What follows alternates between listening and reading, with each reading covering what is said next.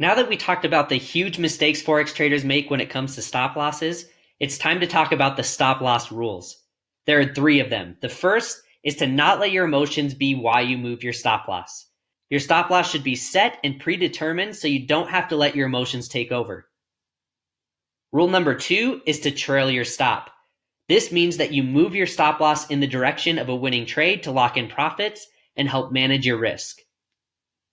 And rule number 3 is to not widen your stop loss. By widening your stop loss, you will just increase your risk and the amount you will lose. Don't keep widening your stop loss and taking more of a loss. Just let yourself get stopped out and move on to better opportunities. This will take some discipline and some getting used to, but you will learn to control your emotions and trust your trading strategy. Hey, thanks so much for watching. Make sure you join our free Discord channel to get access to all the cheat sheets and a bunch of other cool bonuses.